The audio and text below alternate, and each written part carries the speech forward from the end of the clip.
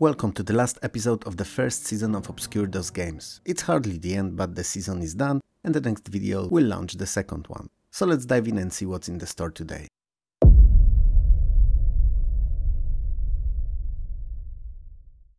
The cool Croc Twins is an unusual single-screen platformer for up to 2 players. The ultimate goal of the game is for one of the crocodile twins, Punk or Funk, to reach a beautiful crocodile girl, by crocodile standards at least. So they compete through over 60 levels, scoring points, hoping to get to her. Well, if you play alone there's no competition really, but the game is still quite fun. Each level is built out of platforms surrounded by numerous bulbs that require lighting up. The mechanics are all based around reversing of gravity, so there's no jumping whatsoever, but you may reverse it to change the side you are standing on from the bottom to the top. And I know it sounds weird, but that's the best way of describing it. Because the gravity's pulling side doesn't have to be down or up. You can actually stand on the left side of the vertical platform, with said left being the floor for you, just to switch the gravity and change the sides to the right. Honestly, looking at the face Batman is making now, I feel like I'm not explaining it best. It's probably good that there's video in the background, as it's worth 1,000 words. Batman's not too bright when he hasn't had his coffee though, so perhaps I'm a bit too rough on him and should give him a little time. Anyway, walking on platforms, when you get to the edge of them, doesn't make you fall but cross to the other side, also switching the gravity for you automatically. To complete the level you have to lit up all the bulbs in it, and you do it by bumping them with your head Mario style. Each has to be hit thrice to be completely lit. Some levels feature obstacles like stones that have to be removed to open up access to the bulbs, and you do so by also banging them with your noggin. There are enemies that work collectively to reverse your progress by turning the bulbs off. They move using the same mechanics you do, so can access everywhere you can. If you play cool Croc Twins using VGA, the game looks really nice and colorful, and all the sprites are smoothly animated and cute. EGA and CGA are not worth your time, so if that's your only choice, then the game is much better played on the Amiga, or even, believe it or not, C64.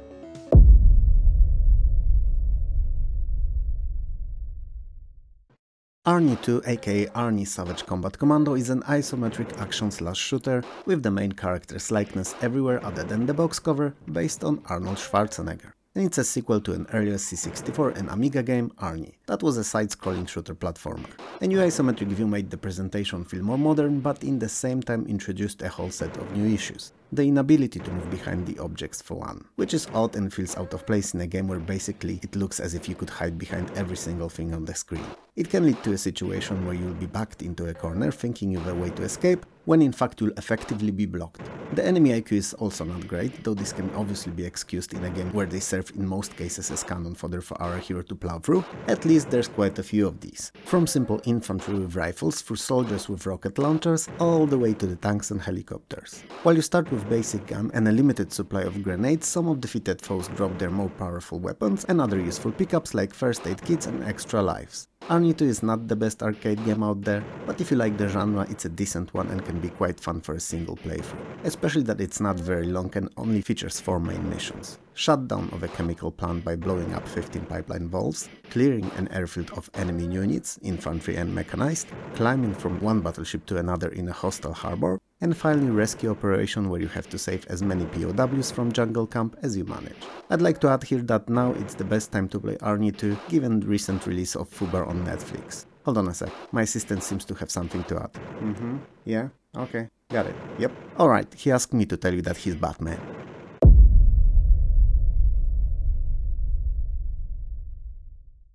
Since we've already covered one game using image of 80s and 90s action hero today, why not tackle another?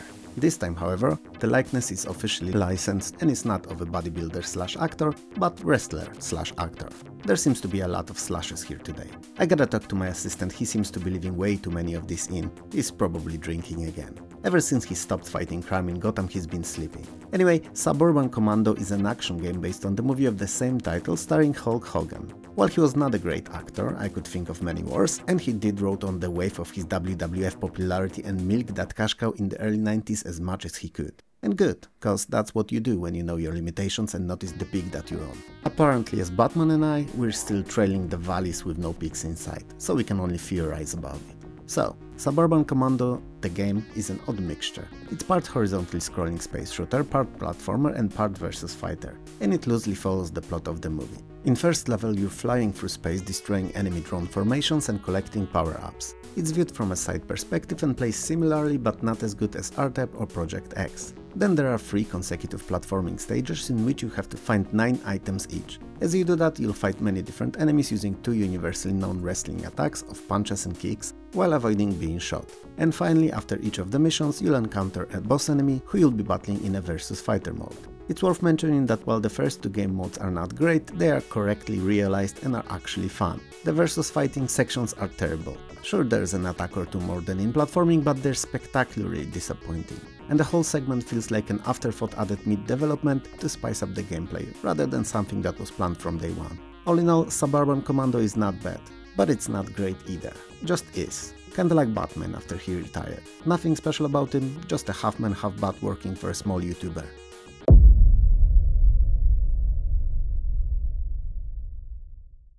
Bad blood is what Batman and I have.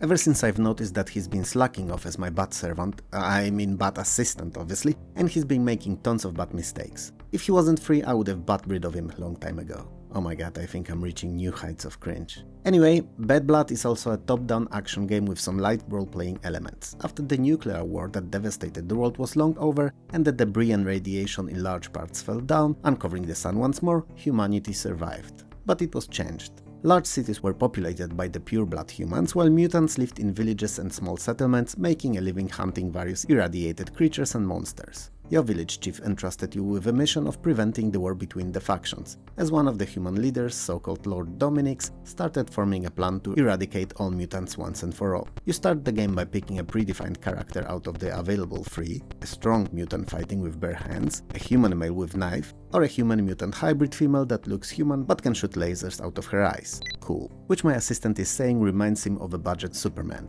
another person he apparently had some beef with. Anyway, the setting of the game is really captivating. It's far of future on Earth, and many of the technologies that we have now and take for granted are either long forgotten, lost, or misspelled after decades last few were created. Uzis, for instance, so those automatic pistols that speed bullets faster than your mother-in-law can list your insecurities, is actually spelled O-Z and E. Uzi. There's plenty of these small touches in the game that may seem irrelevant at first, but all put together create the atmosphere of grim post-war post-tech society that is definitely on the downfall rather than on its way to rise again. Bad Blood is real-time and all its combat is action-based too. That said, it may require a bit of kiting at times as enemies are quite challenging. But if you master the hit and run technique, you'll soon forget that you're doing it altogether. It won't change much throughout the game though, as the only way you can get better is by equipping more powerful weapons, because there's virtually no character development in Bad Blood whatsoever. The game features day-night cycle and it influences the number of opponents on the screen and limits access to certain NPCs or areas. It's worth pointing out that completing the game features a very satisfying ending, which was not always the case in the early 90s.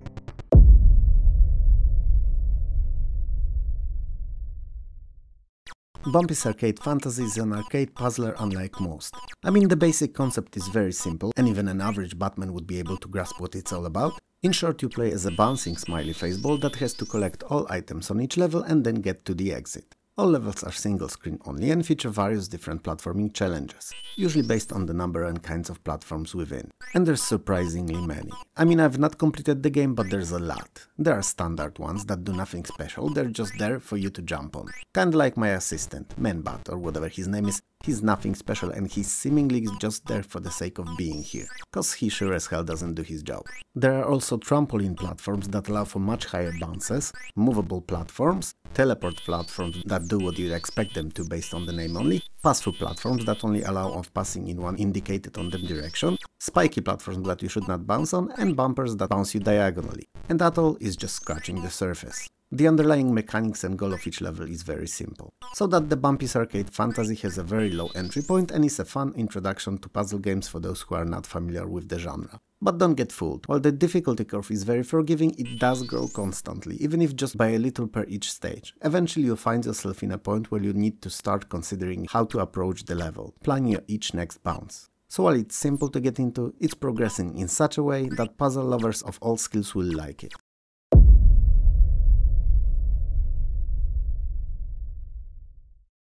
Not many people short of world's greatest detective know that Shadow of Yserbius was actually originally an online-only game, a MUD, so multi-user dungeon that ran on Sierra's own network. This Shadow of Yserbius is an offline version of the same game. It is viewed from the first-person perspective and takes place in dungeons below the titular volcano Yserbius. The story advances along with your leveling up and progressing through the dungeon, which I must add features an auto-map system, which is always fun in games like that. Shadow of Yserbius is not a game for everyone. It requires a very specific player, a person who either grew up on these older, simpler dungeon crawlers or likes progressing for the sake of getting better. A min-max player to whom the story and long conversations with branching paths are just a stopgap in enjoyment of the game. If you are such person, you'll have a great time playing Yserbius. If you're not, then this may actually be the game to stay away from. Why? Because it's very simple. There's hardly any NPCs, and these that are there are relegated to role of hint-giving machines. Story unfolds slowly based on the character progression and not dialogue or choices that you make, and assembly line monster killing in hack and slash style is fun but doesn't feel to have much depth to it. You do it to get further, to get better, to carry on. Thing is, the biggest attraction of the original was the fact that you enjoyed it with others. You traversed the dungeons with friends or people you just met,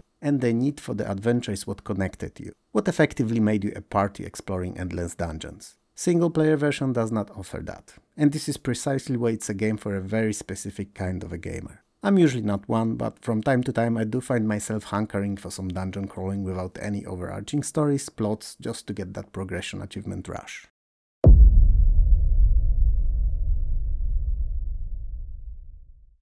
Wild West World is original 1990 Amiga release that dropped on PC a year later, and it's a really interesting one. It's a strategy/management title that lets you run your own economic empire in the Wild West. And while it takes a little time to familiarize yourself with everything that's in the game, the time investment is worth it, as it rewards you with incredibly detailed simulation. Starting with the theme that's unmistakably Western-like in its design, through graphics, sound and music.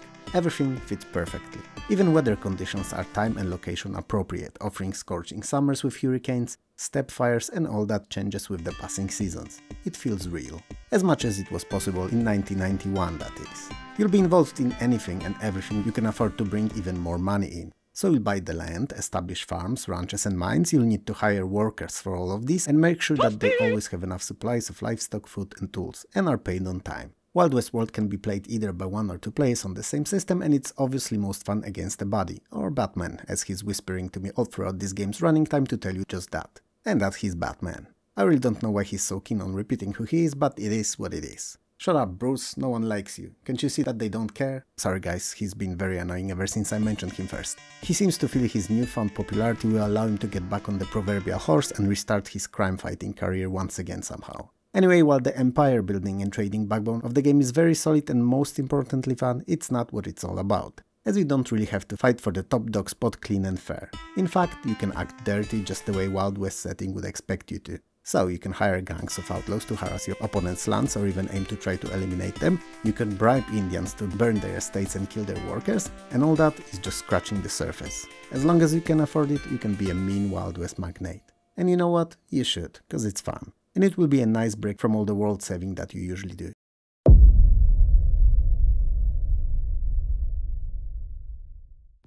Mirage Thunder is a fun, underrated, vertically scrolling shoot 'em up, and I really don't get why. It's a quality game that could easily be on a cabinet in an arcade somewhere, sitting in a remote gas station or in a dark corner of your local chicken joint, where no one sits unless other seats are already taken. And it would rack up some serious coins in either. It has great for the time and platform graphics and sound, the music tracks are not overly annoying, even if a bit repetitive, but most of all it plays great. It's fast and frantic, full of very distinct and innovative enemies that can range from various machines and ships, through insect-like aliens of various kinds to hybrids of the two. Not really machines yet, but not fully biological beings either. Bosses are really fun too, and there's a lot of them, often few per stage. They're all entirely different not only in terms of how they look, no sprite swap skill whatsoever, but also how they act and in terms of tactics that you need to use to defeat them. And it's a blast figuring it out. There's quite a few different weapons to choose too, they're all upgradable and allow you to pick your fave to best suit your game style. You can unlock the satellite ships that follow you and help, and missiles. Mirage Thunder's graphics are excellent, crisp and smooth, often using very large sprites, even up to a quarter of the screen in size. Parallax scrolling, while sparse and only ever occurring here and there, is quite nice and adds to the overall presentation too. Honestly, Mirage Thunder has been a surprise for me, as I somehow overlooked it back in the day, and it looks hella tasty. If you enjoy shooters, this one's a sweet treat. But if you're more into savory things, then it's a spicy, salty heaven that just melts on your screen. Come to think of it, some stages actually kinda look like it. Anyway, what I was failing to say here was, give it a go.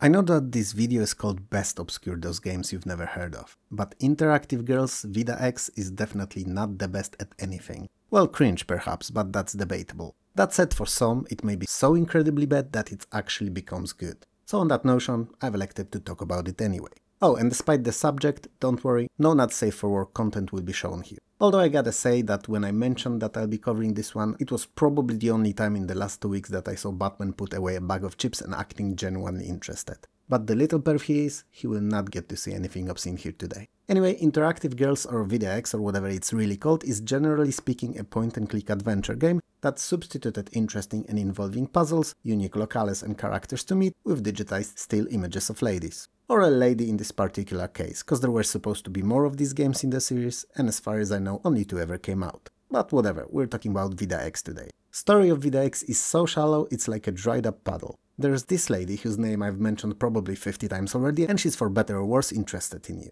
And what your ultimate goal is to take her home with you and sweep her off her feet. I mean, not in a creepy pervy way, yeah, I'm looking at you Bruce, but woo her with your personality, so that she would eventually agree to make sweet love to you. And it's so simple, it's hard to call it a game really. More like a mouse-click simulator. For one, you cannot make the wrong choice here when talking to Vida. I mean, you can, but the game will just tell you what your mistake was and revert you back to the point where you've made it, so that you could pick something else. You can literally complete this whole affair, pun intended, in 20-30 minutes and be done with it. It's not great, guys, but it has to be seen to be believed how cringe a game can become, and still act as if it was a serious product. What were the devs thinking? Well, they either went for the aforementioned so bad it's good vibe, or just wanted to get the sales on a pure foundation of potential buyers' horniness. So, approach Vida X only as a novelty and don't expect to invest any real time in it.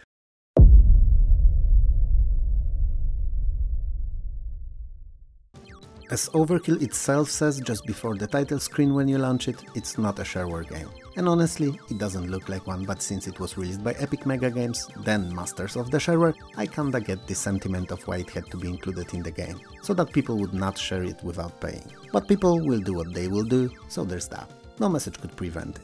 Anyway, Overkill is a vertically scrolling shoot 'em up, and it may very well be the best DOS EGA shooter. The jury's still out on that. Sure, there were better VGA games, but for EGA, it's hard to find one. Especially that the colors are so smartly used and mixed in a way that I'm sure you wouldn't have noticed that it's EGA if I haven't told you. Oh well, even if I'm wrong, I can tell you that Batman dropped a candy bar and spilled his soda when he heard that it was not VGA. So, we've established that the graphics are great for the hardware, but what about the sound design? Well, the MIDI music is pretty decent and appropriately actiony for the lack of a better word, it just fits. Sound, however, is a hot mess. It only works with PC speaker, and while there were some rare occasions when people were able to squeeze something semi-decent from it, Overkill is not the case. All the beeps and boops are annoying, and it's sad that there was no attention put towards Sound Blaster support that by 1993 was widely available. Story-wise, you come back home after long being away and realize that your planet is no more, destroyed by an evil alien race. Well, it's too late for it, it's not for the universe itself, so you, being the galactic badass that you are, decide to single-handedly, like a proper late 80s superhero, rid the space of the Scourge. You head out to attack and destroy all 6 of evil aliens' planets and eventually their battle star, which is what Death Star was supposed to be, but the aliens have run out of advertising budget and the name was conceived internally without help of external dedicated ad agencies. A mistake on their side, but not the worst one. Worst was pissing you off. There's quite a few weapons available in Overkill and they're upgraded by adding satellite miniships to your fighter, and you can have even up to 6 of these. So the variety is definitely there. And if you like shooters, you will love this fast and, believe it or not, fairly balanced game. It's not too tough, not too easy, it's just perfect. So, this is the last episode in the series for this first season. The next one will launch the second. How did you find today's 10 games? Any you knew of? Did something surprise you among the choices? Let me know in the comments below. If you liked the video, hit those like and subscribe buttons below. If you didn't, well, then there's thumbs down there too, but I suppose you wouldn't have persevered up to this point if you really didn't. Around 60% of you are not subscribed and there's currently no way of knowing if YouTube will decide to recommend you the next episode or not. other than subscribing and hitting the bell that is. And that bell is amazing, as whenever the new video is out, YouTube will actually send you small and friendly notification about it so you wouldn't miss it. If you'd like to support the channel, Patreon and YouTube memberships are a great way of doing so. They will help me release better content, and members also get first dibs on all new videos before they're publicly accessible on YouTube. If you can't or don't want to do that though, likes and subscribes are great too. I would like to take a moment here and thank all the YouTube creators from whose videos short bits were taken to serve as a background to my commentary. They're all amazing and stars among the retro community and deserve your subscription. They all have mine. You'll find names of the channels at the top of the screen when their footage is running and also in the video description below. For me though, this is all, so have a good one and I'll see you next time. Peace.